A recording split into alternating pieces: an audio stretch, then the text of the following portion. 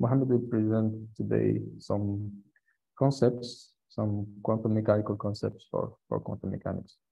So for those of you who do not have a physics background or specifically a quantum physics background, I think this will be a very helpful mentorship session, so that you can understand better what's going on, and let's say under the hood when you're doing quantum computing and why we need quantum computing. So yeah, floor is yours, Mohammed.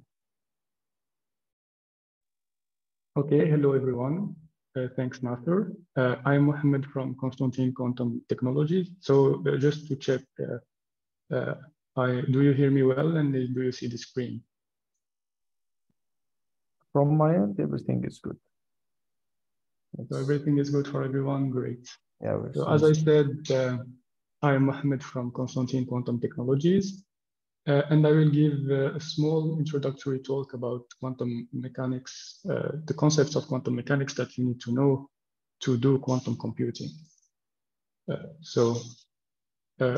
We'll start with a small disclaimer. Before we dive into this intriguing world of quantum mechanics, I wanted to let you know that this presentation will take some shortcuts, skip over certain points, and use arguments that may not be entirely true or complete. The main goal of this talk is to make quantum mechanics simpler and easier to understand to people with little to no physics background. So by using these shortcuts and occasionally bending the truth, I hope to give you just a taste of the basic of quantum mechanics to use in quantum computing without overwhelming you. Obviously, if you want to dig deeper and in a more rigorous way, I encourage you to explore more advanced resources. So without further ado, let's dive into the intriguing world of quantum mechanics, the quantum world.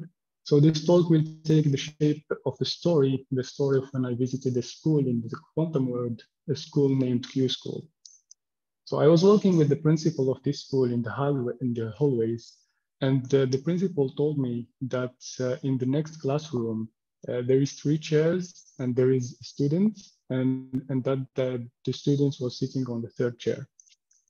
And as I walked by and saw, I confirmed that this was indeed the case. There was 1 student, and he was sitting on the 3rd chair. He said then that in the 2nd classroom, there is 1 student sitting in the 1st chair. And again, when I walked by, I saw that it was the case. There was 1 student sitting in the 1st chair. Then he said that in the next classroom, there was a student who was sitting in the 1st and 3rd chairs simultaneously. And I was intrigued by that. So I went to see, and what I saw was a student sitting in the 3rd chair. I told the principal that he was wrong. Besides the fact that a student can't be sitting across multiple chairs, I see the student sitting on the 3rd chair only.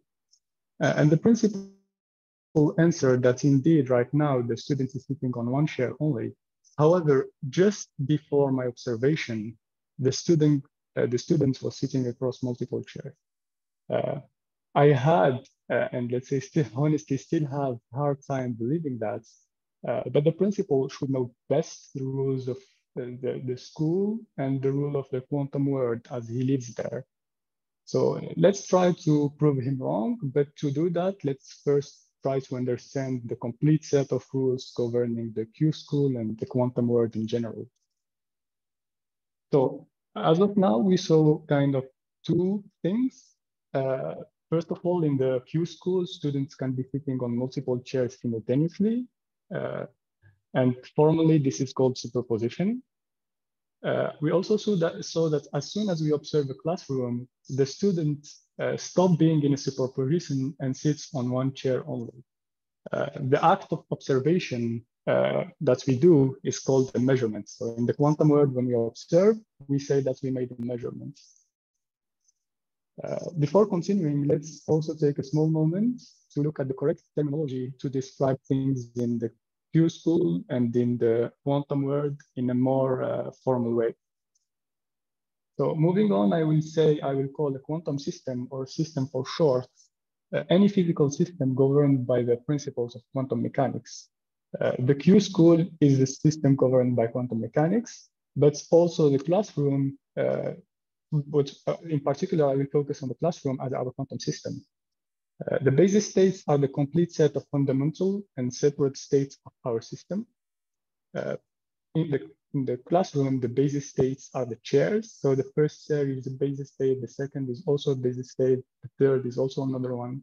And as a notation, we write the basis state with this notation here, so which is called the ket. So we will say ket 0, ket 1, for ket 0, for example, to talk about the first chair, ket 1 to talk about the second chair, and etc. Finally, an L-level system is a system who possesses n basis states. So the classroom that we are presenting are 3-level systems because they have 3 basis states, the 3 chairs. In quantum computing, however, we are generally only interested in 2-level systems. So we can do quantum computing beyond the 2-level systems, but generally we just stick to 2-level systems, which we call the qubits. So bits is classically a 2-level system, and qubit is the quantum extension of that. Now let's continue our investigation of the quantum rules in the Q school.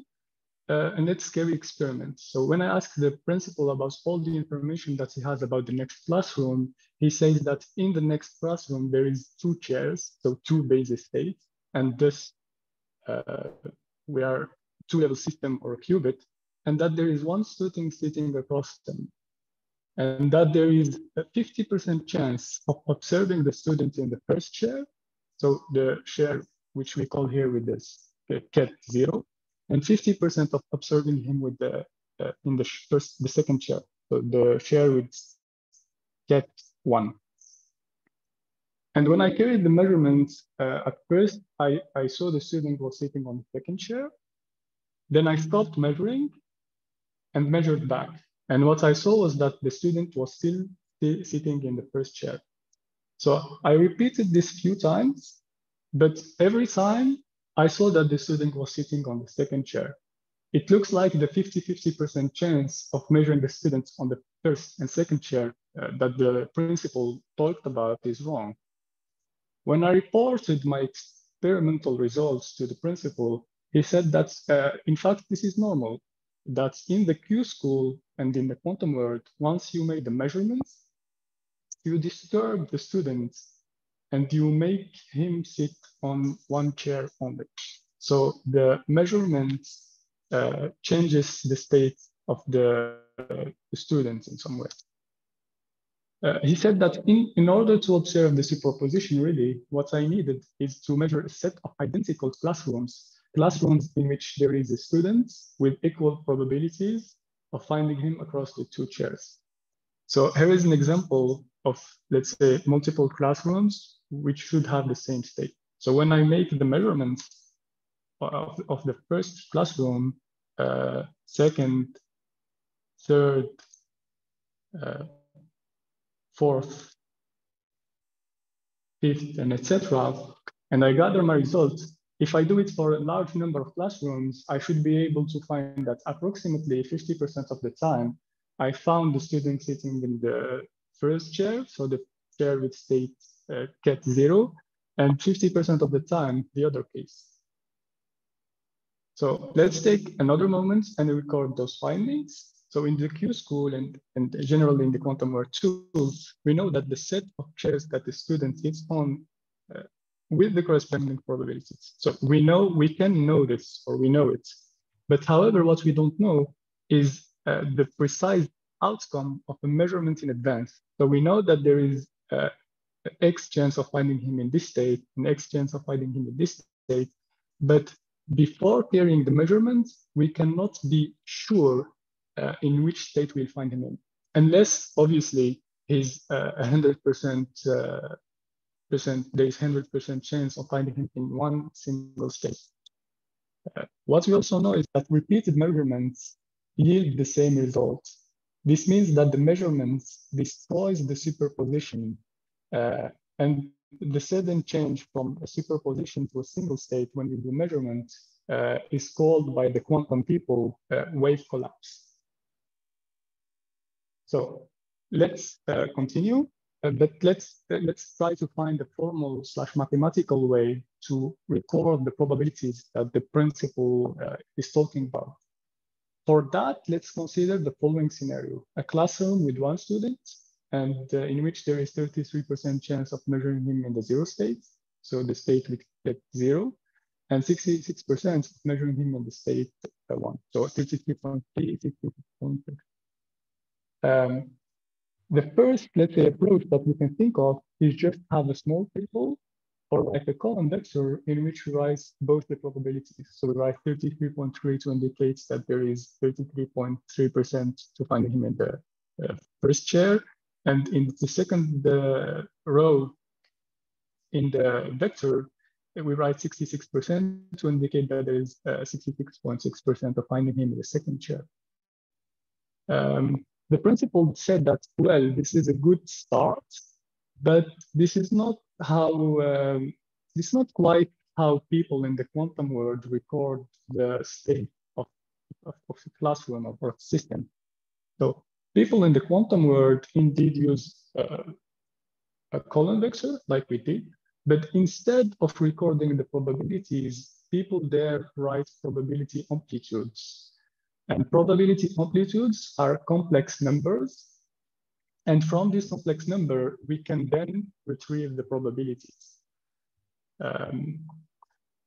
So one might think that this probability amplitude thing is superfluous and that just using probabilities is enough. But the probability amplitude carries an additional information, which is essential for quantum computing. Quantum computing without these quantum numbers loses most of its power. So it's something that I forgot to put the link here, but there is a paper which you can find, which talks about this, quantum computing with just real numbers. And the way that we find the probabilities from these probability amplitudes is just you take the squared modulus. So here, for example, I square root 2/3. The squared modulus is just the conjugate, the complex conjugate of that, which is minus I square root 2/3 times the same number. So I square root over 3. I times I is minus times minus is 1. And we find square root of 2/3 squared, which is just 2/3, which indicates 66%. So this probability amplitude formalism allows us to retrieve what we observe, which are the probabilities, but it carries more information than that. And it's not redundant or useless information, it's needed information. Instead of writing the column vector, we could just write it as a sum in this way. So here we write the probability amplitude times the basis state vector corresponding to that probability amplitude. Both these notations are equivalent, and you can use the one that you feel best. So to recap, the state of our system or of our quantum system is described by a column vector or like the sum. And to retrieve the probability of measuring in each state, we calculate the squared modulus. There is yet another way that we can represent the state vector. Instead of using complex numbers, alpha and beta, we can make use of the spherical coordinate variables theta and phi. So instead of alpha, we write cosinus theta over 2, and instead of beta, we write sinus theta over 2 times exponential I phi. So there is no exponential here for a reason, for a mathematical reason, but I will just avoid going into these mathematical details. But this is enough to describe our 2-bit system or our 2-level system, the qubit. The point of this notation is that it allows us to represent the state of a quantum system inside a sphere like this, the Bloch sphere. So here is what a representation of the Bloch sphere look like. Here is the theta, that's theta, and here is the phi. So we write the state 0 is at the, let's say, the North Pole, and the state 1 is at the South Pole. And any two-level quantum, two-level system, any qubit can be represented with this. And here there is a link to a simulation of a Bloch sphere in which you can play and you can see how the probability, the measurement probability outcomes changes as you change the theta and the phi. So this notation with the theta and the phi might look like it adds also more complexity for no reason, but actually the Bloch sphere is a very nice visual and intuitive way that allows you to understand what happens to a quantum system, or for example, to understand what a quantum algorithm do. So for example, here we have the mathematical expression of the quantum Fourier transform. So this expression, something that is essential for the famous Shor algorithm, and which you might see if you study the Q-Silver course. So this expression, it looks quite complicated as is, and it doesn't give you much insight of why what it does and why does it do that. But with the Bloch sphere representation, so here I preemptively introduced more qubits, but you can get a sense of what the quantum Fourier transform does.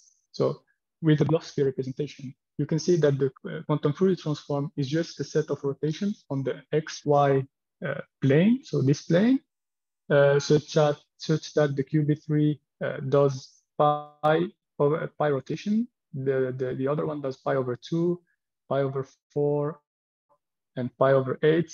And this notation and representation can give you insight and facilitates the understanding of what happens to a quantum system, or it can tell you what the quantum algorithm does. So here, if I had to add another qubit, you will very easily understand that the quantum Fourier basis, it will be a pi over 16 rotation here, which is not very clear from just this notation.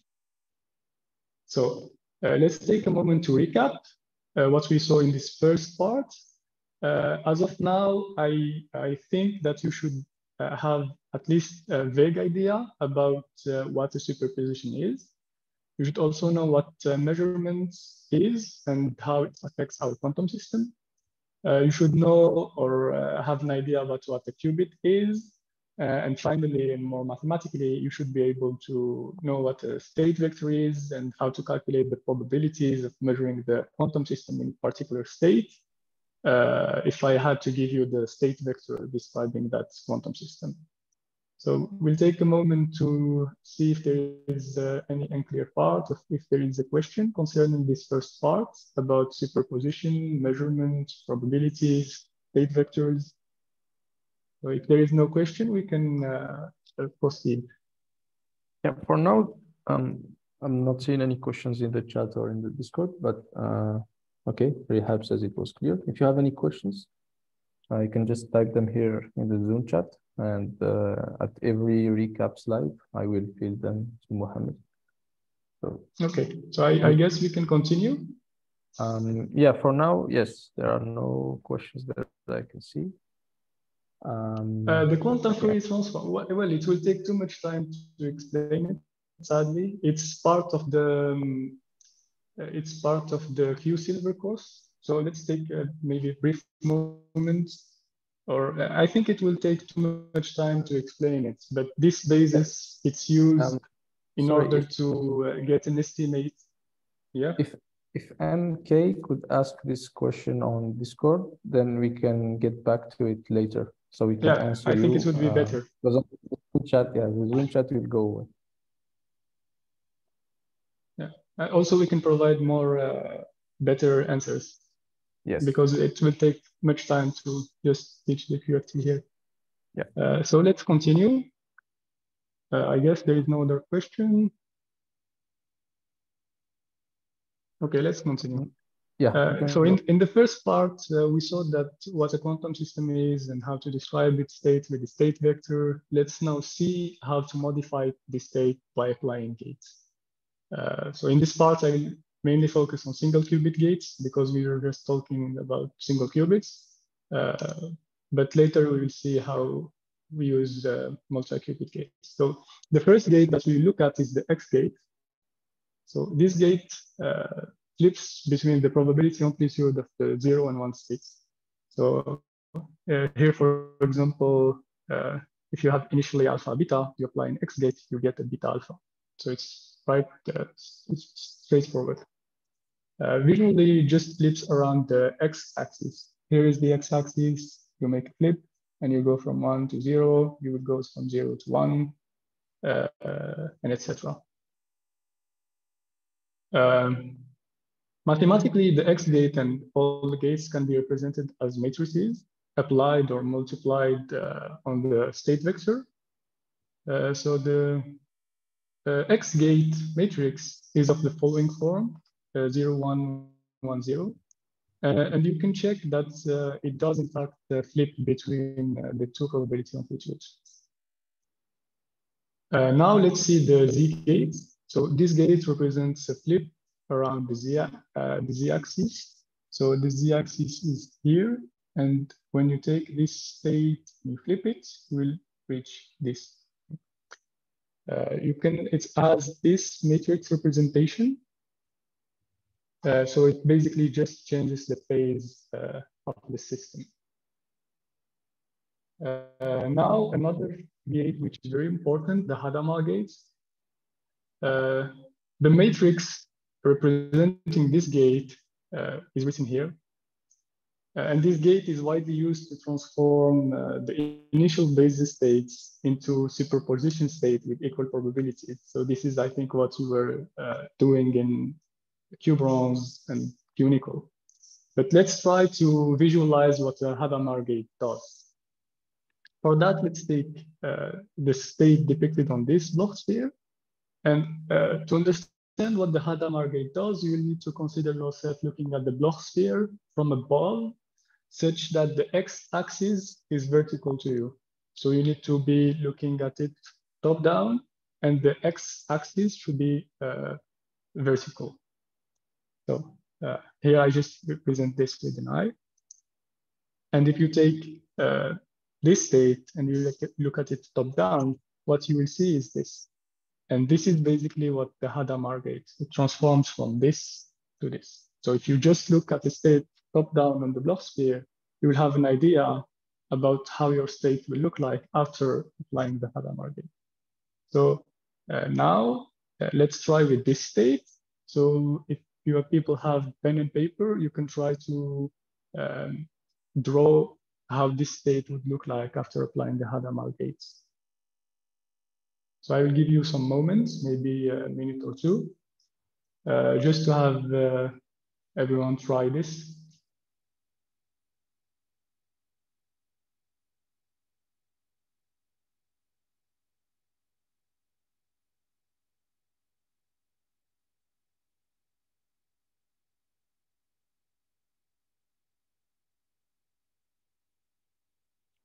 So I guess this is enough time.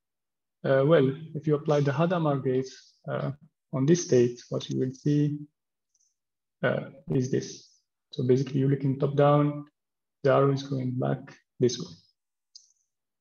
Same thing for this. If you're doing the Hadamard gate on this, you see the X-axis is what you see vertically, and you will see the arrow pointing up.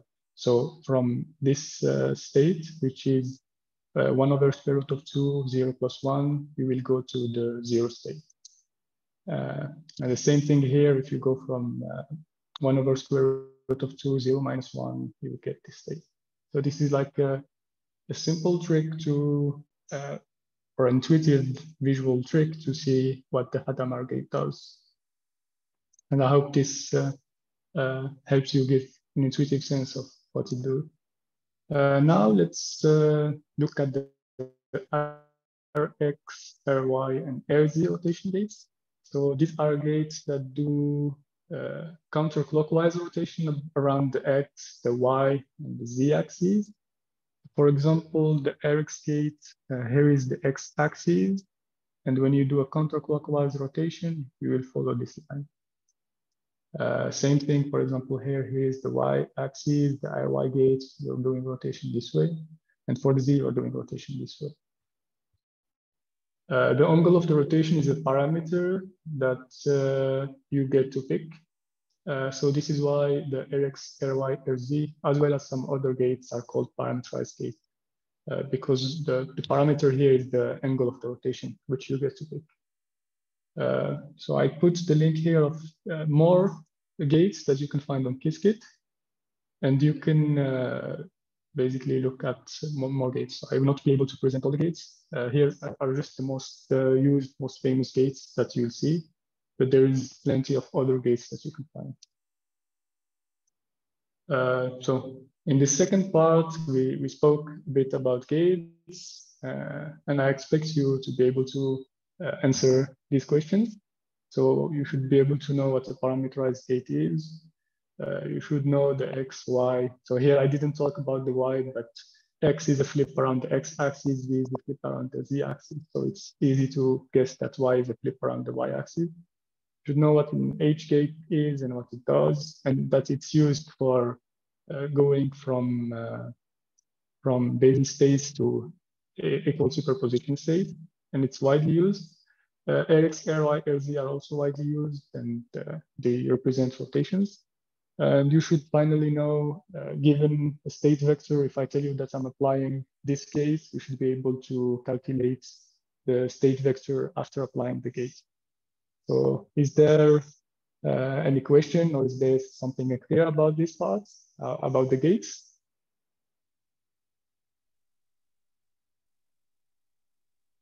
Yeah, so far, still no questions on Discord and on Zoom. So I just remind you, you can just type in your questions here on Zoom, and they will be answered by Mohamed. If there are, let's say, big questions, or if there are too many questions at some point, then we will also answer them on Discord later. But feel free to use the Zoom chat and also the live questions Discord channel. Okay, so I guess no question, I can continue. So the last part is about multiple qubits. So as of now, we were focusing on single qubits. We were considering that our classroom was our quantum system for simplicity. But something that we said in the part one is that we can consider the whole Q school as one quantum system. We can study it. And in some sense, we can consider the whole world as a quantum system. We can also say this. For now, we will just focus on the Q school for simplicity, obviously. So in this case, the Q school will be our quantum system, the one which we study, and the classrooms will be subsystems of the Q school. And each subsystem is a qubit. So we will, in some sense, we have one system composed of multiple qubits. At first, one might consider that this generalization from one classroom to multiple classrooms, which is from one qubit to multiple qubits, is trivial.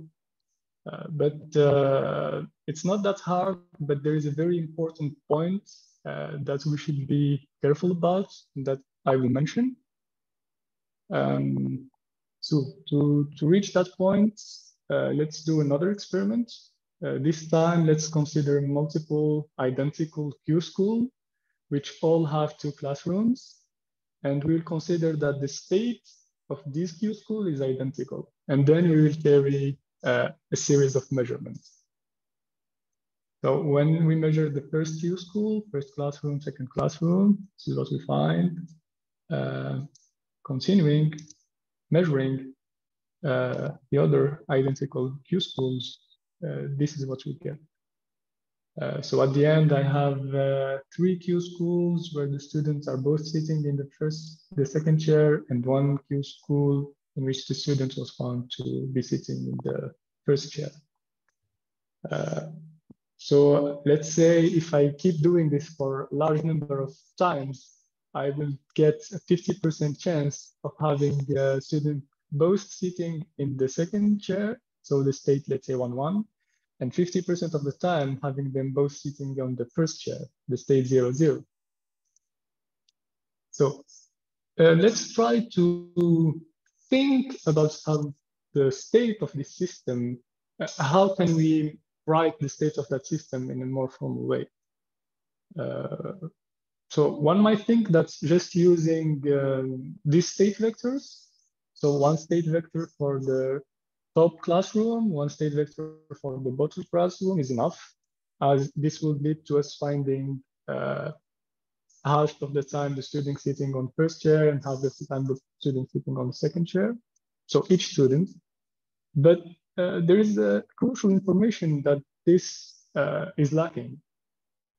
So if we had to represent this as our system, what we would in fact get is something along these lines. So half the time we will have both the student, no, a quarter of the time, both the students sitting on the first chair, and then half of the time sitting on different chairs, and a quarter of the time the students sitting on the second chair. So this is what these individual state vectors indicate. But it's not the case that we found. What we found is that the measurement outcome of the first classroom is the same as the measurement outcome of the second classroom. They are in some sense connected, or let's say entangled. So this is wrong. And to represent the state of these measurement outcomes, something along these lines will be more correct. So we will have a state vector for the whole system, and each entry of the state vector represent the measurement outcome of the whole system. So here 1/√2, it means that the whole system was measured in the 0, 0 state, which means that both the students was measured sitting on the first chair. Here and here, it means that both the students, when we will never observe the students sitting on two different chairs. And here, if we calculate the probability, we'll find that half of the time, both the students will be sitting on the second chair. And one important thing to know is that no matter how you pick individual, let's say, state vector, one for each classroom, you will never be able to find such a result, measurement result. So it's fundamentally, or it's primordial that you take the state of the whole system and not just its constituents. And as I said, such a system is called entangled because it cannot be described through its individual constituents. So you need to take the whole system into consideration. So we will finish this last part by talking about multi-qubit gates, which are generally controlled gate. And we will more specifically focus on the controlled NOT. So the controlled NOT, or the C0 for short, takes 2 qubits as an input, one which we will call control and one which we will call target. And it applies a NOT gate to the target gate if the controlled qubit, it applies, sorry, a NOT gate on the target qubit if the control qubit is in the state 1. So this is what the CNOT does. As a reminder, this is what an X gate does. So it just flips the probabilities. Here it's very trivial, sorry. Here it's very trivial that there is 100% probability that we find him in a state 0. So the X gate just makes it 100% of finding him in the state 1. Now let's ask the chat a question or a few questions. So given this definition, the CNOT is applied if the control is in a state 1 and otherwise nothing is done. So if we have such a system, which is basically 0, 0, and we apply CNOT, what do you expect our system to become? So you can put your answers in the chat to see if you understood. You mean same as the input? 0, 0. This is correct. I guess we had made, yeah, same as the input indeed. And the reason is simple. When I forget to make a small precision here, I'm considering the top classroom as being the control and the bottom as being the target. But indeed, this is 0, so nothing is applied, and we will get the output will be the same as the input, as the Rehab and MK said. So another question now, we will consider the control as being in the 1 state and the target being in the 0 state and apply in a C0. What do you expect the system after this to be? In which state do you expect it to be in? 1, 1, 1, 1, yes, correct. So basically here it's in the 1 state, so there is a not getting applied on the second qubit, which make it go to the 1 state. And at the end, we will have 1, 1. Now, the more interesting part is when there is superposition. So we will consider that the top or the control qubit is in the 1 over square root of 2, 1 over square root state. And we apply C0. And the question is what will happen?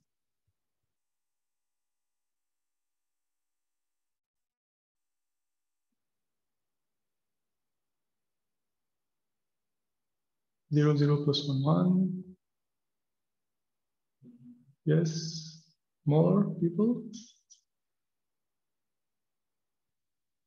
0, 0 plus 1, 1. And this is correct. So we will have, so this is in a superposition of 0 and 1, and this is 0. This means that we will have, when this is 0, this will stay 0, but when this is 1, this will become 1. And we will have the entangled state that we just previously saw. So we will have the state in which 50% of the, or 50% of the time, we'll have 0, 0 state. And when we measure it, 50% of the time we'll have the 0, 0 state, and 50% of the time we'll have the 1, 1 state. So, and this is an easy way to create an entangled state. So here you can reach this state with an H gate. So H C0 gives you a very simple entangled state. So in the last part, we spoke about what happens when we take more qubits into consideration. We talked about entanglements, we talked about controlled gates, and more specifically the C0. So what I expect you to be able to answer is to be able, so this was seen from the first part what the quantum system is, but you should also know what the subsystem is. So I hope this shouldn't be too hard. You should know what is entanglement. So we talked about entangled state. You should know what is the state vector of a system composed of multiple qubits. So how is it written? You should know what is a control gate. So a control gate is a gate that gets applied when the target qubit is in the state 1. You can have multiple target qubits, in fact. So you can have like a C controlled NOT, in which the NOT is applied if the first control and the second control are both in state 1. And finally, you should be able to create a very basic entangled state, like the one that we saw here. So the 0, 0 plus 1, 1 state. So this is the last part. Is there any question that you have about this last part or about the talk in general? Yeah. Since this is the last part, maybe if people just want to unmute themselves and ask questions. So either on this third part 3, or on the whole thing. You can just go ahead since you have some minutes left. Of course, you're also free to write them down in the chat.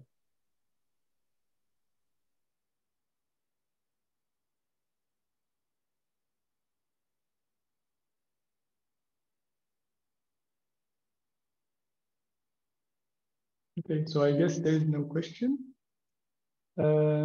Well, I hope that this helped the audience and the people, let's say, who were not familiar with quantum mechanics further, or let's say understand the basics of quantum mechanics, and especially the quantum mechanical concepts used in quantum computing. So this is going to be all for us. I hope that you liked today's session. If you have questions, you can ask us on Discord, so we'll be glad to answer you. Thank you for your attention, and see you soon, I guess, in 15 minutes, I guess, with the WOMANIUM session. Yeah, thank you, Mohammed. I think yes, the next WOMANIUM session should start in about 15 minutes. If you want us to cover some specific topic, or if you want to have some interactive session where you can just ask questions, a Q&A, you can just ask in the Discord, and we will take this into consideration for our next mentorship session. As I said earlier, if you still have questions about this talk, you can ask them in Discord, you can tag us, and we will answer you.